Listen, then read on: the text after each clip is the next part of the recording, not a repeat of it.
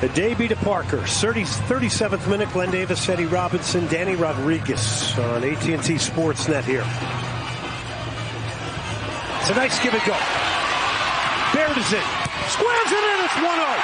Darwin Quintero, the scientist of goals, applies the final touch. And the Dynamo get rewarded for a good start here tonight. It is 1-0 over New England. He receives this ball out wide. He just drives with pace. That little 1-2 picks his head up and rolls it across perfectly. But the effort to get going from Corey Baird, to turn that speed on and get into the box, and then the effort from Quintero.